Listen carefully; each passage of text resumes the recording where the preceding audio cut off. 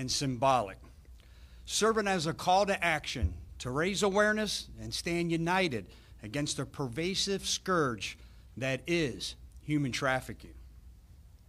Over the past 90 days, under the moniker of Operation Renewed Hope, the Hillsborough County Sheriff's Office's Human Trafficking Squad conducted a number of investigative initiatives to combat the insidious crime of human trafficking.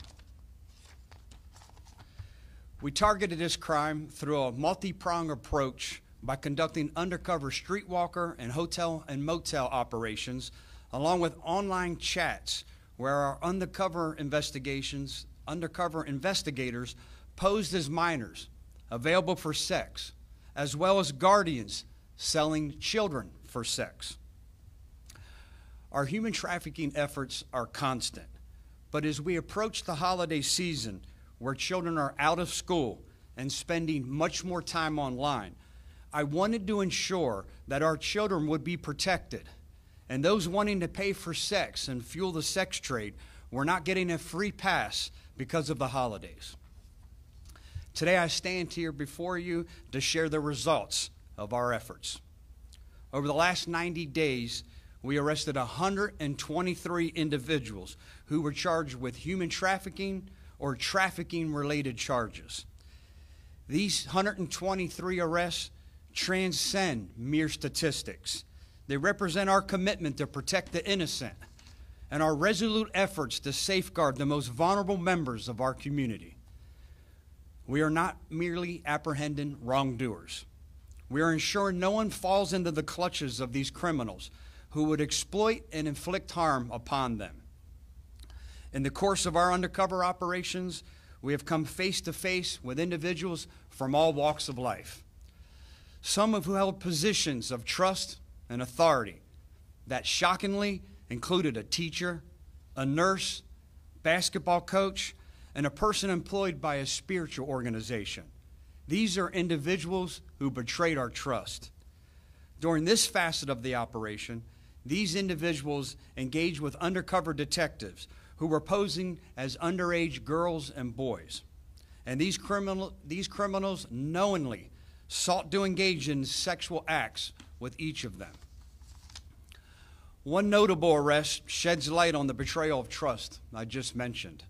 A former science teacher at James Elementary, 28-year-old James Villacorteza, an individual entrusted with shaping young minds.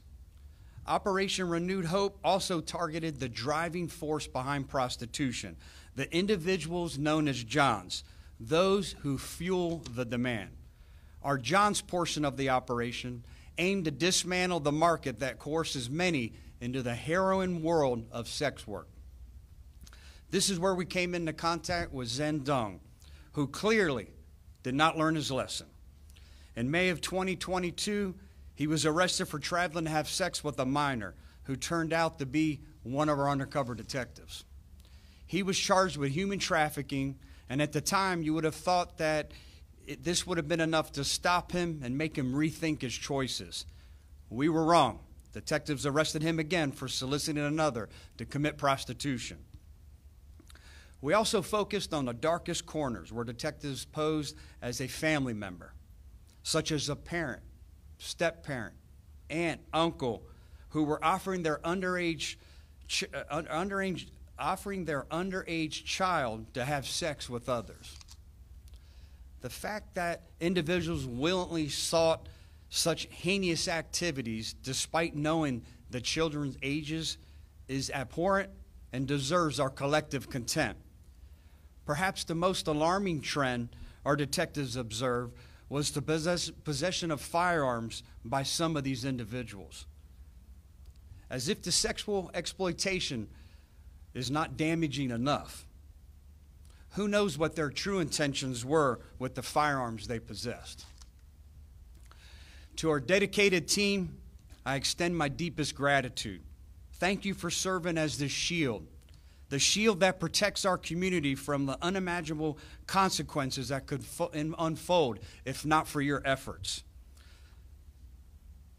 Since we created the Human Trafficking Unit in 2021, these men and women have arrested more than 600 individuals who fuel the demand for human trafficking. Even more important, we have rescued 28 victims from the grasp of human trafficking. That's 28 individuals whose lives were quite possibly saved. We also remain committed to safeguarding our community through prevention, assisting with treatment and recovery efforts, and education through presentations on identifying the signs of someone or anyone who's a victim of human trafficking. The fight against human trafficking is not one that law enforcement can accomplish alone. It is a shared responsibility that extends to each member of our community, and I urge everyone to stay vigilant and report instances of suspected human trafficking victims so that together we can fortify our defense against those who seek to traffic another human being for sex. On this National Day of Awareness, and always, prevention, education, and awareness will always be our most valuable tool. At this time, I'll take any questions. Hi, Sheriff. Hi. Tell me a little bit about the victims, specifically with Operation Renewed Hope. Are some of them foster children? Without getting into too many details and revealing our investigative techniques, we posed as a lot of different individuals. We posed as aunt, uncles, grandparents. We would pose as step-parents, saying that, hey, we have a 10-year-old, 11-year-old, a 12-year-old that we're willing and it's available for sex acts. These individuals, 6 of them that we charged with human trafficking, were individuals who traveled to come have sex with these minors, these young children. When it comes to the suspects, Sheriff, what do the suspects say to you after they realize they've been caught? These suspects know what they're doing is wrong. Even a few of them that they arrested, and we're seeing a trend where they drop their cell phones. They take their cell phones somewhere else before they show up to have sex with this young child because they don't want their wife to be able to track where they're at. So they know what they're doing is wrong. When they get caught, when they realize they fell for it, what do they say? You know, it's different. The human trafficking detectives will tell you some immediately break down and cry. Some say that they have a problem, they need more help, and some fight like hell because they don't want to go back to jail, and they're most importantly embarrassed knowing that their significant other, their wife, is going to find out what they're truly up to. Again, they go to great lengths to travel, to have sex with a young child. They even hide their cell phones. And like I mentioned during the speech here, alarming now to see that some of them, and this is just recent since 2021, what we're seeing is now they're traveling with firearms. One had a gun on them, one was in the glove box.